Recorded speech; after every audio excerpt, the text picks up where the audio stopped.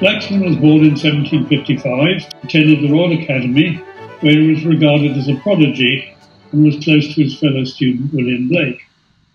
His own father was a maker of decorative objects and worked for Josiah Wedgwood, who regarded the young Flaxman as a coxcomb, though of great talent.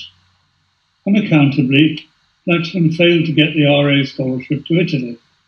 And again, he lost out to someone no one's ever heard of, had no career at all.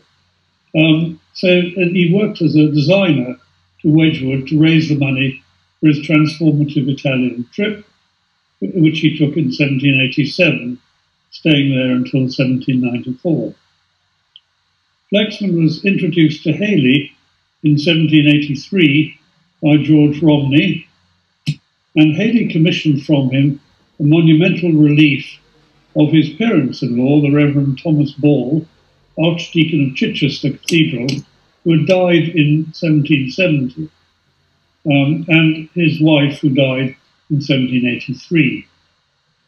This was the beginning of a long and fruitful relationship between the two, which led to a number of commissions for monuments in Chichester and elsewhere, for which Hayley provided the epitaphs.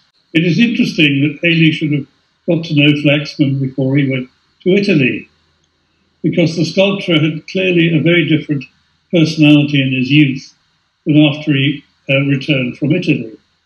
Flaxman's post-Roman personality has traditionally been defined by Fuseli's sarcastic remark, reported by Farrington, to a group of artists as he was going to one of Flaxman's Royal Academy lectures as Professor of Sculpture in 1810.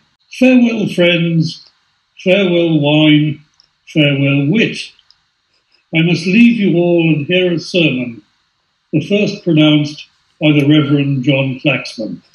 When Hayley first knew him, he was a romantic youth and a close friend of Blake, for both of whom the tragic figure of the youthful poet Thomas Chatterton, who committed suicide after rejection by the literary world of London, was both an example but also a cautionary tale.